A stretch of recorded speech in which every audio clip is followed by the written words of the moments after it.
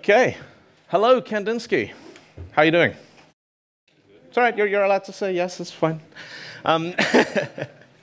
So I'm Dylan Beattie, and they've invited me to come here today to talk to you about architecture, the stuff that is hard to change. Now, I have to be clear. The architecture on this slide here, this is Lego architecture. This is easy to change. We're talking about something different today. This is me. My name is Dylan Beattie. Twitter is the best place to find me if you want to talk about software, technology, architecture, any of this kind of stuff. I'm the CTO at Skills Matter in London. We run a whole bunch of conferences, training, all those kinds of things. I'm a Microsoft MVP. Thank you, Microsoft. I run the London.NET user group. I also invented a programming language for a joke, which now has 5,000 stars on GitHub, which you will hear more tonight if you stick around for the party. It's called Rockstar. The idea is everybody can be a Rockstar developer. Then we can go and get all those sweet LinkedIn jobs that they have. And around about 6-7 years ago, I got promoted in my job. And I got an email from my boss that said, "Dear Dylan, this is to confirm your change of job role to systems architect, effective immediately." I thought, oh, promotion, very nice. "You are now responsible for architecture, architecting, doing architect stuff, systems architecture, and architecting systems. Congratulations on your new role." And I went back to my desk, and I sat down, and I went, all right, architect. This feels a lot like being a developer. I don't have any superpowers. And I thought, I'm an architect now. I should probably find out what one of those is. So I started digging. You know, I've been a professional developer my entire life, and you hear all these words that come up about, you know, architectures and pipelines and all this kind of stuff. But actually in software, we are really bad at stealing words from other places. You know, you listen to a software dev team in a given day, and they'll use words like crash and pipeline and bus, and well, bus crash, that sounds bad, right? You know? And we're like, no, not that kind of bus. And we're like, oh yeah, mouse, Python, and someone's thinking, are you running a zoo? You know, we steal all these words from everywhere else, and we use them to mean what we want them to mean. And one of the words that we have borrowed, stolen, liberated, whatever, is this word architect. And to understand architecture, I think we need to dig a little deeper. We need to look at the origin of the phrase engineer and how that applies to building software systems. Because there is this controversy going on in the world right now about whether developers, people who write code, can call themselves engineers. And, you know, it's one of these, you see recruitment adverts and people talk, oh, we're hiring 100 PHP engineers, Java engineers, CQRS engineers, DevOps engineers, whatever. But actually in different places around the world, there are laws about what you can do. In Canada, you cannot call yourself an engineer unless you have a government license and you're a member of the Institute of Engineers. In New Zealand, if you have a university degree which has engineer in the title. So if you did software engineering, you're an engineer. If you did computer science, you're not. You're a scientist. I had a guy, a cable in my house went out the other week, and the cable company sent an engineer to come and fix it. And this guy turns up in a van with a drill this long, and I'm like, I don't think you have an engineering qualification. I think they just sent you out with a drill to fix the cable, you know. So where did this whole idea of engineering and architecture come from? Well, we get them from construction. You know, and the distinction, I think, if you look at these two fine examples of building engineering, I think the thing on the left, the person who designed it probably built it, maybe by themselves. And I think that the Brooklyn Bridge here, I think the person who designed that probably didn't build it by themselves. So maybe that's an angle we can work with. Like, what if architecture is the point where you are designing something that is big enough that you are not going to be involved directly in building it, in creating it, and that kind of idea. Now, you know, we've got all these amazing accomplishments. Building architecture is a celebrated discipline that's thousands of years old. But we don't get architects anywhere else. There's no racing car architects, there's no aeroplane architects. We got building architecture and we've got software architecture. And the first person to use the term engineering as applied to software was this person. Anyone know who this is? Margaret Hamilton. She was the project lead on the software that got Apollo to the moon 50 years ago this year. Also, I think one of the rooms at KanDDDinsky is named after her. There's a Hamilton room here. And she was the first person to talk about software engineering and something she called a systems view. The software is not something, we don't build the system and then run software on top of it. The software is part of how the entire system operates. It's like the guidance system or the hydraulic system or the electrical system. To build the software effectively and to get it to work, you need to understand what you can expect from all of the other components that make up the idea of this working system. And for most of the first few decades of the IT industry, architecture invariably referred to physical machinery. It referred to the physical design of computer systems. The term computer architecture goes back to this guy, Fred Brooks. He wrote the mythical Man Month. You've probably heard of him. And in 1962, he wrote a paper about designing an operating system and a new software, a new computer platform for IBM. And he came up with this definition. Computer architecture, like other architecture, is the art of determining the needs of the user of a structure and then designing to meet those needs as effectively as possible within economic and technological constraints. Now, this caught on in a big way, this idea of computer architectures. And we still talk about the x64 architecture and the RISC architecture and the ARM architecture. But, you know, there's this whole idea, up until then, this was a good example of architecture being stuff that is hard to change, stuff that is expensive to change. If you changed your mind about the design of the processor in a mini computer in the 1970s, you had to basically rebuild your factories and talk to your suppliers, get different components, change the production line, change every single detail of that system. The architecture was the stuff that was really expensive. Software, nah. You make a mistake in the software, you're talking about a fraction of a percent relative to the cost of making a change in the hardware. And so architecture was the stuff that was hard to change. Everything else was easy. You just backspace and change the code and ship a new release, right? And then a couple of things changed, because until the sort of, early 1990s, most computer software ran on machines like this. It sat in your office in the corner, and you did spreadsheets, and you printed them out and put them in your report, and that was all that happened. And almost all computing was done using just off-the-shelf software, WordStar, Quattro Pro, MS-DOS, just software you'd go out and buy, and it cost a bit of money to buy it, but your business didn't really think about it too hard. Two things happened in the 1990s that made us really start reconsidering a lot of these ideas. One of them was Visual Basic. And the reason why I think Visual Basic is important is because suddenly it was feasible for small companies to have their own software. You'd have like a shop on your high street that sold flowers, and they'd hire the neighbor's kid to come in and make them a stock control system for their florist. And suddenly, they're a bespoke software house, 3 people who've been selling flowers out of a shop for 20 years, and suddenly they're in the IT business. Hotels, car washes, all these kinds of places were suddenly like, we can build our own systems. And lots of people got, very rich selling these little bespoke Visual Basic applications. And for those businesses, suddenly, they'd change their mind. They'd be like, oh, we want to inventory our flowers a little differently. What do you mean it costs $5,000 to change the software? And so a lot of people who'd never considered it started considering the cost of changes to a software system. And then the other thing, of course, that happened is the World Wide Web came along. And suddenly we were building distributed systems at a scale we'd never thought about before. There were very few systems before the web which had more than a few hundred concurrent users. With the web, suddenly you could have 1 million people on your website at the same time. It's a whole new way of thinking about it, but it also created new kinds of businesses, because the web created a way that you could deliver value without ever having to turn it into anything physical. Your Visual Basic app in your flower shop, well, you still sold flowers. That was the business transaction. You sold tires, you sold movie tickets, you sold airplane tickets. But with the web, suddenly it's like, well, we can sell you data. We can sell you services. We can sell you search. We can sell you advertising. And so businesses started to spring up where software was their only asset. They didn't have any stock. They didn't have any inventory. They just had code, and code made money. And the entire business model was, how much money can we make and what does it cost to maintain that code? And so for those businesses, the code was the stuff that's hard to change. And the decisions they made about designing that code could have massive impacts on how successful they were.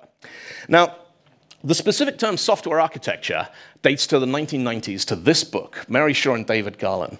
And what this book kind of set out to do was talk to people who were trying to do this. And we didn't really have a name for it yet.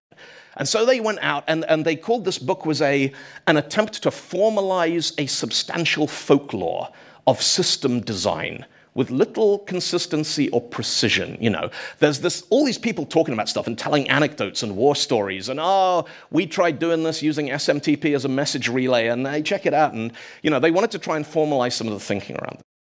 So let's go back to Fred Brooks' definition and use that as a starting point for the next phase of this. So we've got these three characteristics: architecture, determining the needs of the user, designing to meet those needs within economic and technological constraints.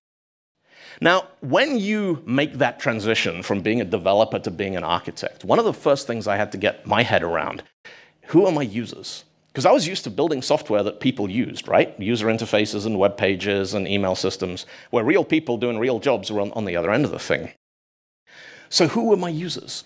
Now, architecture is not about end users. Architecture is about the people who serve those end users. When an architect designs a shopping mall, they are not designing it for shoppers. They are designing it for shopkeepers. The shopkeepers are going to decide where to put the checkout and where to put the stock and where to put the fresh cut flowers and stuff. The architect's job is to build something that they can lease to those shopkeepers. And when you're an architect, your users are developers. They're the people going to be writing the code. They are the people who are affected by the decisions that you make. And it's not just the people you've already got. It's the people you're going to hire 2, 3, 5 years from now. People you've never met, using software you haven't seen, tools you haven't seen before, to build products you haven't thought of, to sell to customers you don't have yet. And you've got to keep these people happy, by the way. Sounds easy, right? We're going to need a plan. And the problem with plans is that the whole software industry doesn't like plans very much, do we? Because we've all been burned by a 3-ring binder that supposedly tells us everything that's going to happen. It's not many people know this, but René Descartes, the famous mathematician and philosopher, also did a little agile consultancy on the side.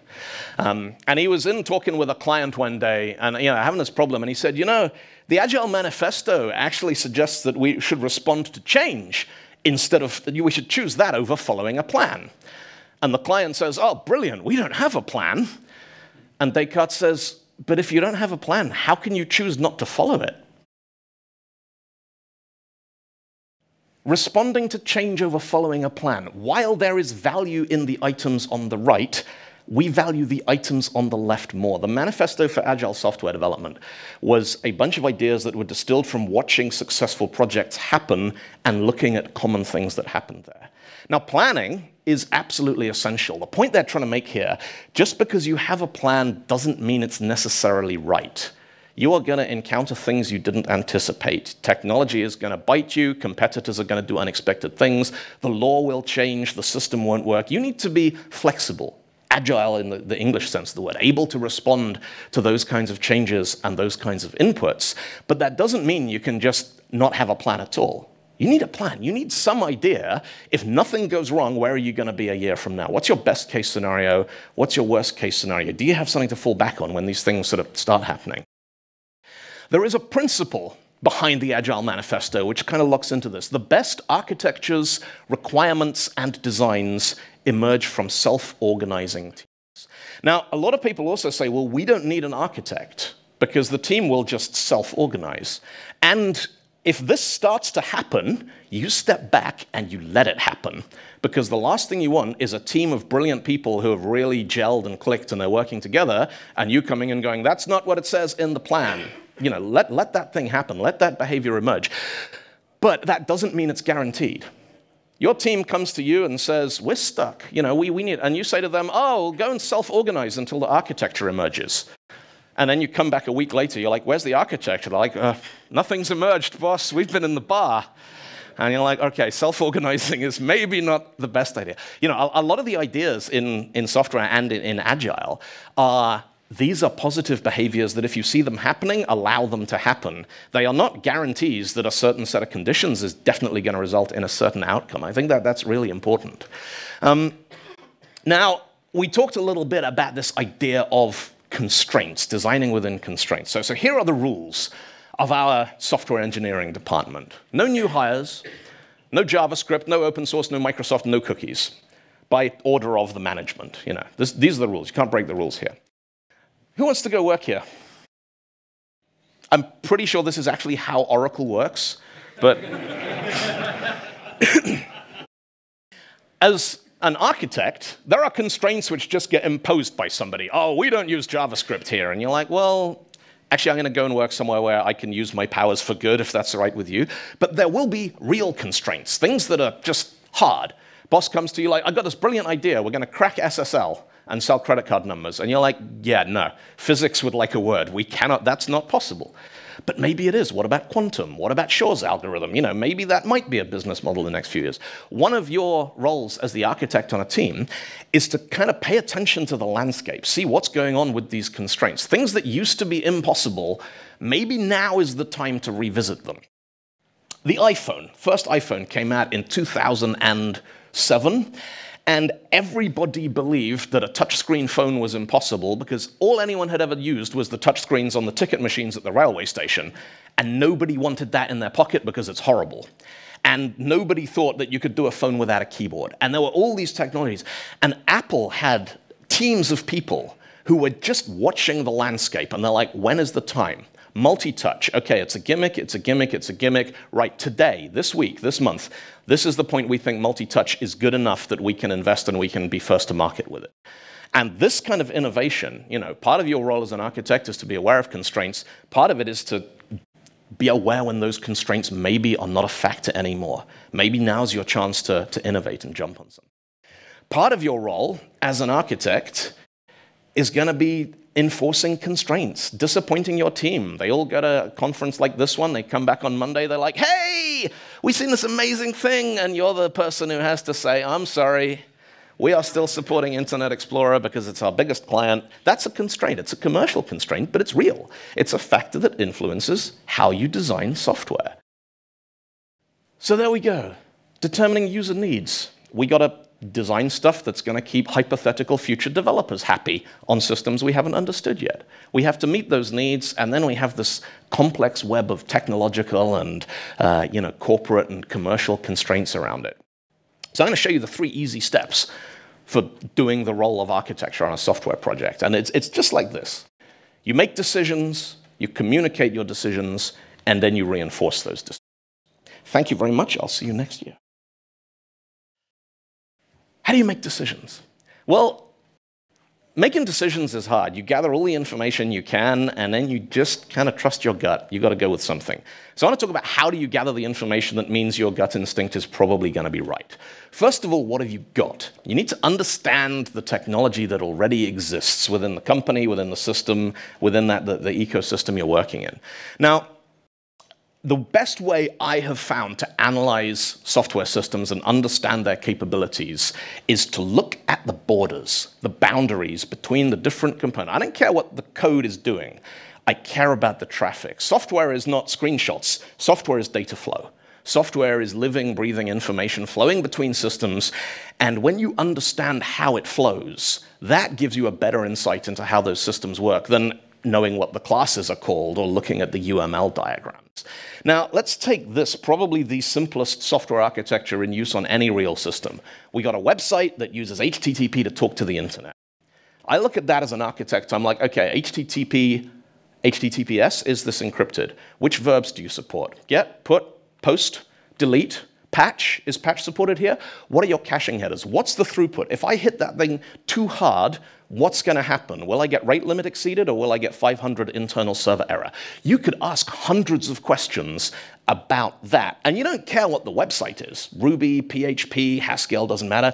And the internet, anything goes. That's way out of our control. But this boundary layer here, there are interesting questions, and when you understand those questions, you're like, okay, I don't know what this website is, but I know it can cope with 10,000 requests per second, and after that, I start getting 500.100 internal server error. That's useful information. I know that we can't cache anything because it's using session state and it's using sticky sessions. These are useful things to know. You want to kind of approach it like, Gene Kranz. You remember the movie Apollo 13? It's the guy played by Ed Harris. He was the mission controller on that mission. There's this great quote, "I don't care what anything was designed to do, I care about what it can do." Understand the capabilities of the systems. Because you may be surprised.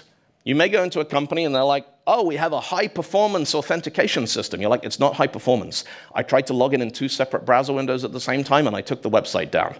But then they might also go, "Oh, we don't have a queuing system." It's like, "Yeah, you do. You got Redis. I saw it. It's there. It's on your Amazon bill. Let's go and look. You've got a full Redis cluster running here already. It's in, it's supported, it's backed up. We can work with that." Understand the capabilities, what these things can do. Now, sometimes people will be like, "Well, that's all right. I'm working on a greenfield project. Ta-da! I don't have any existing." No. There is no such thing as a greenfield project. There will always be things that you can use. There will be some data in an Excel spreadsheet with some formulae, which is actually the best source of truth about the business process you are trying to model here. Some of that stuff will be off limits. You will not be allowed to touch it.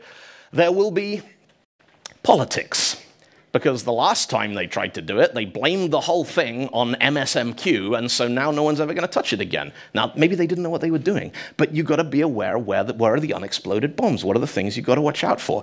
There will be the rabbit hole that your entire team will disappear down for 4 weeks and come out going, "We thought we could deserialize XML and JavaScript, but actually it doesn't work, and we've tried 15 different libraries, and they're all broken." And somewhere, there will always be the wreckage of the last attempt to build the system, where someone tried to solve the problem and failed. This is what greenfields really look like in software development. They do not exist. What do you need? You've got to be able to ask the right questions. Conversations with stakeholders. Everyone will come to you and go, "We need a system that's got to be fast and it's got to be secure." You need to be able to dig into words like fast and secure and be like, what do you actually want? Fast. Okay, let's talk about fast. How about page load time? Here are some statistics. If we can get the average page back within 1,200 milliseconds, 90% of our users will perceive that as being fast. But 1 in 10 of our users is going to have to wait 8 seconds because we've got this problem. Is that acceptable? And they say, "No, that's unacceptable." And you say, "Well, maybe we could take some of the JavaScript tracking code off. Maybe we don't need that." And they'd be like, "Unacceptable." You'd be like, "All right, I need to hire another 4 people to work on this." They'll be like, "That's too expensive." You're like, "Well, you've got to choose. We can cut down on the marketing tracking, we can hire more people, or we can accept the percentile and the deviation in performance." But once you start translating things like make the software fast back into business and investment type decisions, you can have a much more enlightened conversation about where you should be focusing your team and their efforts. We want it to be secure. Against who? Mossad? They're already in. They don't care. You don't want to get hacked by Mossad, just don't piss them off. What about your user's angry ex-husband or ex-wife who's in their house with their cell phone and their computer? How are you going to secure it against them? Is that a threat profile you're worried about? Or are you just worried about botnets that are going to bang on the door with a list of passwords they downloaded on the Pirate Bay, and if they can't get in within 10 seconds, they're going to move on to something else? You can't talk about security unless you understand threat profiles, and to do that, you have to know how to have these kinds of conversations. What can you build? We build stuff. We're developers. We create new things. As an architect, you need to understand the potential that your team has. And this is about 4 Ps. People, patterns, packages, process. Who have you got? What are they good at? What are their skills? What are the things they're good at they're not currently doing? Have you got a team of Java devs who all go to Scala meetups in their spare time? Maybe there's an opportunity there to exploit something. What are people interested in learning? What are the risks that you're going to lose people? What's easy to recruit for? Where are you in the world? What are the top popular skill sets? The boot camps in the area where you have your offices, what kind of people are they putting out? Because if you build a project in Elm or Elixir and then you go to, somewhere like London and say we're hiring 100 Elm developers, you're not going to find any because there aren't that many, and the ones who are not based in London. You need to understand these kinds of patterns. Patterns are the kind of schematic, conceptual building blocks of modern software. Some teams, some applications, some frameworks and ecosystems work very well with certain kinds of patterns. The best example I've ever seen of this is the way the Ruby on Rails philosophy is basically the model view controller pattern. If you use Ruby on Rails and you're not doing MVC, you are going to have a bad time. because that's what they want you to do. If that pattern doesn't work for you, look for technology which supports the patterns that solve your problem. Packages is about the stuff you don't have to rebuild. The wheels you're not going to have to reinvent. You need to do JPEG compression, find a package that does it. If you're working in a language where you can't even get a JPEG compression library for that language, maybe revisit your choice of language or platform, And process is about how reliably you can go around that cycle. What are we going to do? Have we done it? Review, retro, what's next? Bring that up. If your team is consistently going, we'll do this by Friday afternoon, we're done, what's next? Monday, another week, bite that off, you can be confident in your ability to deliver. If your team is constantly going, hey, we've run out of work, and then the next week they're like, nope, still JavaScript, we're going to be stuck on this for 3 months, you're less confident about your ability to reliably deliver. What can you buy? I used to have a golden rule. Never use PowerShell when you can use MasterCard. Your teams should be building things you can sell. If you can't sell it, buy it. Focus on the stuff which is valuable, the value you're delivering, the platforms and systems you are creating that other people will pay you for. Don't build your own cloud platform. Amazon are better at that than you. AWS is better than that than you. Google is, Microsoft is, Alibaba is. Don't build your own crypto library, ever. Please, just don't do it. Smarter people than you have already done this, You should be focusing on the stuff that your customers and your users want that they can't get anywhere else because that's what makes you special, it's what makes you sustainable. What can you lose? Raise your hand if you have a system in your organization or your company that sends email. Keep your hand up if you have 2 systems that send email. 3 systems? 4? 5? I did an audit once. I found 12 systems that sent email. Each one of these, now the first one, I built. The second one, somebody else built, and I didn't realize they were building it. The third person saw we already had 2, and neither of them was quite right, so they copied and pasted it. And the fourth person went, all right, I can see a pattern here of creating new templating engines every time you send an email. I will conform to the standards of the organization. The fifth one was outsourced. Sixth one had to be written in Bash because it had to run on a Linux machine somewhere. And then marketing came to us, and they said, we want to change the look and feel of our emails to the new corporate color scheme.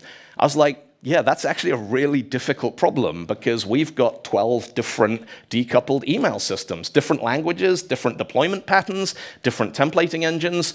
We wanted to go from white to purple, and now that was a software architecture problem, Look for opportunities to deduplicate, to rationalize. Now, premature deduplication, there's this whole thing of, I need to send an email. I know, I'm going to build a completely generic, flexible email relaying, transmitting system. Don't do that. The rule of thumb I have here, wait till you got 3 of them. When you have 3, you've identified 3 real-world use cases, and then go, right, we have 3 real systems that are being used. How much overlap is there? How much of this can we rationalize?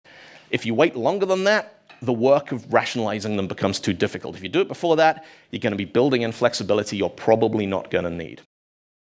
Once you've done all of that, been through those steps, you just got to make a call on what do you think you're going to do. And this is the thing that, people who do this job well and enjoy doing it, a solution just kind of presents itself. Making decisions is hard. Some people are better at it than others. This, I'm afraid, is the part. It's the easy part because you just look at it and you're like, I think we should do that. It's the hard part because if you're wrong, you're not going to find out for 5 years. Architecture isn't like unit testing. You can't go red, green, refactor. Well, you can go red, green, refactor, but red here is the company's losing money and we can't hire engineers. Green is you're in profit, and refactor is you have to get acquired and change everything and move this and migrate the whole platform. You don't get the rapid feedback loops that you're used to as developers. So you make a decision about how a system is going to be built, how it's going to behave. Then you have to communicate that decision. Now, this is where it gets really hard, because in your head, you have this amazing, beautiful, perfect crystal model of software and message buses and event sources, and everything is fantastic. And you go, right, I'm going to share the architecture with the team, and you give them something that looks like this. And the team look at it and like, is that the message bus? But what happens here? The problem with diagrams, we rely on diagrams in software because we don't really have a better way of trying to communicate what's in our head with the other people on a team. Now, human beings are really, really good with drawings and diagrams. It's the earliest thing most of us learn to do in school, is to draw pictures. We're surrounded by picture books. We learn to read from picture books. We go to art galleries. Art and drawings and diagrams are all around us. And in construction engineering, where we steal all our words from, we have diagrams that show you different aspects of a system, like the basement plan elevation, and we have the south elevation, and then we have the perspective artist's rendering view, and then we have the nice sort of marker impressionist sketch. And we can look at these kind of diagrams, and we can look at the finished system, and we can go, all right, yeah, that's exactly what I expected. Now, with software diagrams, we can't do that. Here's a software diagram. Who wants to build me one of these? Now this is written using a formal, standardized, published notation. Can anyone read the language that this diagram is written in? Does anyone even know what notation this is? Yeah, the problem is we have these languages, but we don't learn to speak them. They teach us in university, if you're lucky enough, and you pass the exam, then you forget about it. This is Jordan-DeMarco notation. Now, at the very least, if you've got a diagram like this, put a key on it that explains what system you're using and what the shapes mean. So we've got a database or a file system, because, hey, they're the same, right, in software? And we've got a function, and we've got data flows, we've got input-output. And you're sort of looking at this, and you're like, well, I don't know what Excelsior is, and I don't know what Mercutio and Norman are. This thing, JK, that's a double backslash. Maybe that's a Samba share, or like a Windows share. Mandrill, I think I know. Mandrill might be that SMTP service that comes with MailChimp. So with that bit of context, you can start filling in a couple of gaps. So let's start annotating this. Forget what they show you in the textbooks. Let's start putting useful information. Okay, so we've put quotes around the code names. So you're not expected to recognize these. Excelsior was a real system I worked on. I said, why did you call it Excelsior? They said, because it imported from Excel. I'm like, all right, brilliant. Useless, but naming things is hard. All right, try and establish this ubiquitous language. Once you say to people, yeah, Excelsior has a problem, they're going to know where to look. Mercutio is a .NET service that populates email templates. I never found out why it was called Mercutio. Norman sends emails because Norman Mailer, the famous, yeah. And then this thing over here, these are all real systems, real examples. This thing over here was the M there was the marketing drive share, and this was the Dell asset tag of the physical server that originally hosted that department's file share. Mandrill is the MailChimp SMTP relay service. So you start, okay, so we've got a SQL server here, we got two .NET services, we got an app, we got this, But we're constrained before we've even started because we've chosen Jordan-DeMarco, which means we can only invent 4 kinds of things. We can only have databases or file systems, functions, data flows, input, output. Nah, scrap it. This doesn't help. No one knows how to read it anyway. The fact that it's in a textbook doesn't make it useful. Let's take our diagram, and I'm going to go and I'm going to get some clip art out of Microsoft Office, and I'm going to start using that. And then I'm going to start color coding it, because we can do that now, because we've all got high-definition color displays in our pockets and on our desks all the time. We don't need to photocopy this stuff anymore. And I'm going to include a key to show you what all this kind of stuff means. And now you're probably looking at that and thinking, all right, I'm starting to understand what we've got. So this thing, okay, so that's ADO.NET, the green thing here, and this is a Samba file share. Yep, I was right, cool. And this little red, the red boxes here, I nicked this from RabbitMQ's documentation. It's a message queue, fine, okay, this is SMTP. And then we're going to go even further, and we're going to start annotating these boundaries and these network connections. Now let's compare that to the original one. If I hired you to build me a system, which one of these would you rather work from? I mean, this one looks nice, right? It's elegant, and it's sparse, and it photocopies well, which is important in 1977. And you're thinking, wow, the person who drew this must be very smart, because I don't understand, so they're obviously cleverer than me. And this one, you're thinking, well, there's quite a lot of clip art, but okay, so I'm going to need the SMTP credentials. I wonder, how do I connect to SAS? What's the thing there? Windows authentication required. That could be a problem if Active Directory Federation. This one, you can start thinking about it like an engineer, like somebody who actually solves real problems. And the other headache I find all the time in software is the textbooks use trivially small examples which don't really help. This is a real system architecture diagram, and that thing I just showed you is one of these boxes. And I built this, I created this a few years back as part of an outsourcing project we were doing. And they're like, do you have an architecture diagram? I'm like, yeah. They're like, the hell is this? I'm like, that's reality. When you understand that, you're going to know how to work on the system that we're building here. And this is covered in annotations. They don't conform to any format you'll find in a textbook. You know, this is the legend. We got all these things. There's this thing here. The dark blue means we never worked out what protocol this is. We've looked at it in a network sniffer. We don't have the source code for either end of the pipe, and we cannot make sense of it, but it's here. It's in a legacy system. It's still working. Down here, there is this annotation saying, oh, this red line means there's a database sync every 5 minutes, updates usernames and passwords from Dynamics CRM, and it may be synced on demand by pressing a big red button. And someone looks at this and like, can you show me the big red button? We're like, yeah, come on, intranet, bang, there you go. You click that, it'll run this data flow and stuff. And reality is messy. And diagrams are going to be as messy as reality. It doesn't mean they should be crap. You know, work hard to present information well, but often the information you're presenting is going to be chaotic, unstructured systems that have evolved under multiple teams over a period of decades. You're not going to make it look elegant because you don't have the elegance to work with. I'll say one final word about diagrams and the whole idea of architectures. These are two systems diagrams. One of these is a thing we call the hexagonal architecture. Which one? It's not the one with the hexagons. This is the ports and adapters pattern, where all your business logic is in the middle, and it communicates with everything using well-defined interfaces, what we call ports, and then all of your external services and dependencies, you run those through an adapter, which translates that behavior to be compatible with the port specification, and then you plug in your Windows file share and your database and your RabbitMQ, all the other kind of stuff. This is something I made in PowerPoint using hexagons. And people look at it and they're like, oh, hexagonal architecture. Oh, you have 6 microservices. Very impressive. Never, ever be afraid to put your hand up and go, I'm sorry, I don't understand. Like, you know, the hexagonal architecture, it just happened the first ports and adapters paper had diagrams with 6 sides in it. The number 6 had nothing to do with it. It's just the shape they happened to pick for doing the diagrams there.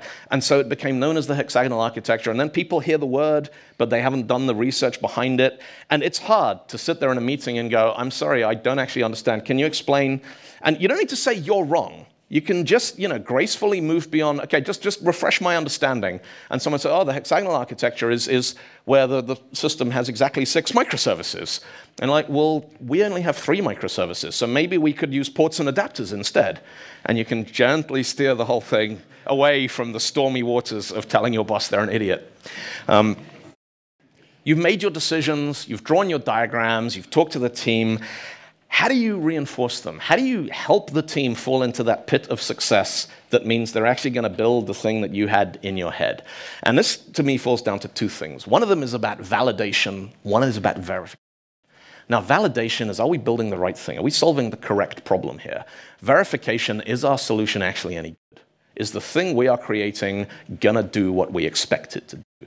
Now, validating software architecture is hard because there is no short circuit to doing it. You've just got to build it right, ship it, and wait and see. And if in 5 years' time you're hiring happy developers and all your competitors are out of business, then you probably did okay. And if 5 years' time you're having to outsource entire chunks of maintenance for millions of dollars a year, maybe not so okay. But verification is the thing we're building, does that match the architecture? Does that kind of reflect the designs and the decisions that we make?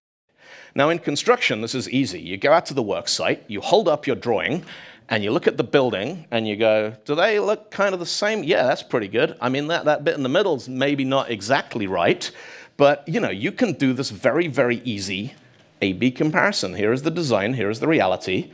How closely do they tally? And you can do the same thing with, you know, electrical circuit schematics. You can test circuits. You can test plumbing. You can verify all these things by comparing reality to the diagrams. So here's our software diagram. We're going to build it, and then we're going to go and have a look at the system we built and see what it looks like. So how do we look at software? Well, there's this dashboard in Azure that's quite good. They don't really look the same, but maybe we're looking in the wrong place. Maybe TeamCity is a good place to look at what our software is doing. No, I tell you, we need to look at the code. No? I got it. Design. This is one view elevation of our system. This is our service dashboard. This is the status of our build pipelines. This is the actual code itself. None of these things is actually going to show us whether the design we have implemented here reflects the decisions that were made. Now, something that I burned out badly on when I first started doing architecture is I thought, I know, I'll review all the code. I'll do all the code reviews. And what I discovered, one, people write code way faster than I can review it.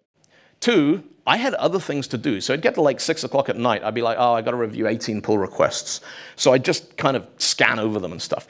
But you know, the most important thing there is it meant the teams were not free to go and innovate in ways that I didn't have the experience to review properly. We had this scenario. I reviewed your C# code, and I still don't know what it does. And the team lead says, dude, my team switched to Haskell 2 years ago. There is another problem with using code review as a way of enforcing architectural decisions. Let's say we had a nice big architecture meeting with whiteboards and diagrams and everything, and at the end of that meeting, we decide that we are going to use the repository pattern, okay, and identity maps and all these things. And then someone says, hey, I've got some code for you to review, and we go and look at the code, and sure enough, public class customer repo, identity map of customer, get customer, yep, okay, and we're looking at that. Now, what can you tell from this code about the design of that software? These are arbitrary labels.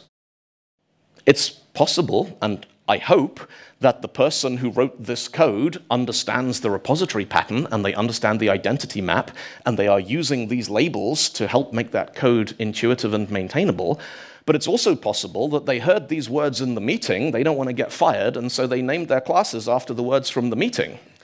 If you have ever wandered around an unfamiliar city very late at night after a couple of beers, you may have found yourself checking into a luxury hotel that you know is a luxury hotel because it says luxury hotel on it in big letters. And then in the morning, you go out to find some breakfast and realize you were staying here. You can't always trust the labels because labels in software, right-click, refactor, bang, you've got an identity map. It's like, I'm pretty sure that was a facade a minute ago, and last week it was a factory pattern. You know, these things are too easy to change, they're too malleable. Even when we have the consensus, you need to be able to dig a little deeper to understand. So how do you guide your teams towards the correct implementation detail? Now, one of them is about aligning people and technology and components. You find so obvious example, you want your calculation engine in F#, you want your front end in JavaScript, Angular. So you put the Angular people together and you make them build the front end. It sounds really obvious, but there are teams that screw this up. There are organizations that are like, you're the front end team, you're the back end team, and all the JavaScript developers are over there because they've decided that back end is going to be based out of Scotland, and so all the JavaScript developers just happen to be there. That's how they structure it. If you're prepared to push this thing to the extreme, you can actually exploit Conway's law. Mel Conway had this observation that you're going to end up building software systems whose communication structures reflect the teams that built them. So separate people physically. Tightly coupled components, give them to people who are sat next to each other using the same tech stack. Decoupled components decoupled in time and space by interfaces and stuff, put them in different countries. I have always wanted to do an experiment where I have a front-end team who speak English and a back-end team who speak Russian and a bilingual architect and see what kind of architecture emerges. Now, maybe that would be, not entirely ethical and humane, but I think it would be really interesting to see how software evolved if architecture was the only, basically take Conway's law to a point of having two teams who can't communicate because they share no common language. As the architect, how do you get involved in this? Well, once you've identified your kind of high-level components and your teams, you can start working with them to define the interface they're going to use to communicate. And you can get them up and running straight away. You help them out. You're like, right, you, front-end team, you're going to be talking to an API server. It's going to give you JSON. Spend a couple of days with them. Hash out the JSON. See what's that going to look like. Your back-end team, you're like, someone is going to be sending you requests. You need to respond. I'm going to help you flesh out the structure of your tests, and then I'm going to leave you to go and evolve that system. And then when it comes to production time, You connect these two pieces together, and that's the bit that you're interested in. You want to watch the traffic. Don't worry too much about the code. These are smart people who will do good work if you point them in the right direction and set them on their way. You want to look at the traffic. Are you seeing the messages you expected? Are you seeing the throughput you expect? A question that often comes up, should architects still code? Hell yeah! But don't put them on production systems that are going to ship to customers because it creates a conflict of interest. You're going to be at that point where it's like, this needs to go live today, but that team is waiting on a design for the new interface they need. What do I do next? I'm going to do this. And then that team like, right, fine, we don't care. We're not listening to you anymore. And very rapidly, the kind of architectural side of it starts to decompose. But you don't want to get rusty. If you're not actually writing code anymore, you'll get left behind, you'll get grumpy, you'll spend your whole day in meetings. That's no way for a human being to live. The best solution I found to this is the architects build the monitoring and the dashboards. That gives you a way of pairing with the teams on things which are internal facing. You get to build some nice user interface. You get to encourage those conversations with your stakeholders. You get to write real code that runs on real screens and keep the saw sharp, as the expression goes. But trust the teams to build the stuff the customers want. Your job is to build the lenses, the graphs, the reporting. And like I said, you want to pair with them. Hey, you're having problems with your message queue. Let's take a couple of hours or a couple of days, sit down together, get that up on a screen somewhere, and then we get a better idea of what we're working with here.